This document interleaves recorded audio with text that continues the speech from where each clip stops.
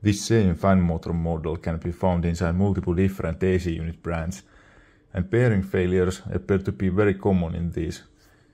This unit is only 3 years old and has been used only occasionally. So, let's fix this noise issue. The first thing is to get the motor out. The procedure depends a bit on the AC unit brand and model, but you can check online for repair manuals, which might tell you how to disassemble the unit. At least for this Alpicair unit, I found one.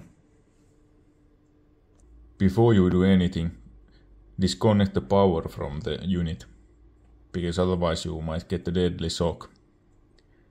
Also be very careful that you don't damage the coils and fins of the unit.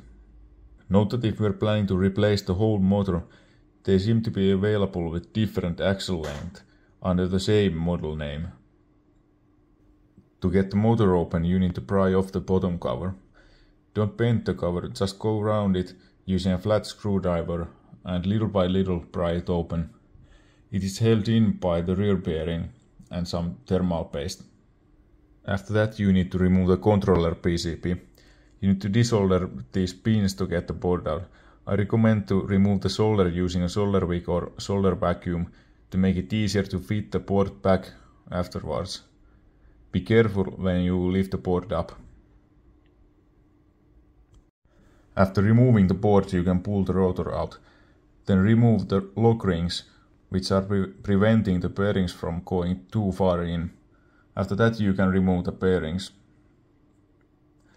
I didn't have proper tools to get the bearings out, so I made this bearing removal tool from some scrap metal.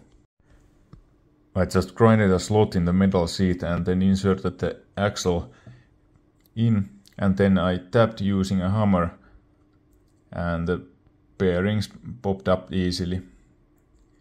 The slot must be narrow enough so that the force is applied on the inner ring of the bearing without breaking it. This is the size of the bearing, which is fortunately a pretty common one, so I could easily find replacements. I used the same tool to install the new bearings by tapping them in using a hammer. You must install the lock rings first, so that you don't push the bearings too far in. Then you can insert the rotor back inside the stator. Make sure that you don't leave any debris in the small gap between the parts. Next you can solder back the PCB. If you have solder residue on the PCB pads, don't push the board too much, otherwise you will lift up the pads and break them. To avoid overheating, you should apply some thermal paste or thermal glue over the chip. Since the gap is pretty large and I didn't have a thick enough thermal paste, I cleaned the top of the chip and placed a pile of thermal pads on top and then pressed back the bottom cover. I was lazy and I didn't clean the old thermal paste from the cover, so I rotated it 180 degrees before putting it back to get a fresh and clean surface for the thermal pads. The cover is symmetrical. Don't push the back cover too hard. The rear bearing will keep it in, and also when you install it back on the unit, at least in this specific AC unit, there is a bracket for the motor so that it cannot even come apart if it's sitting in that bracket. After that you can install the rest of the parts and finish all the installations, and then you can check the results.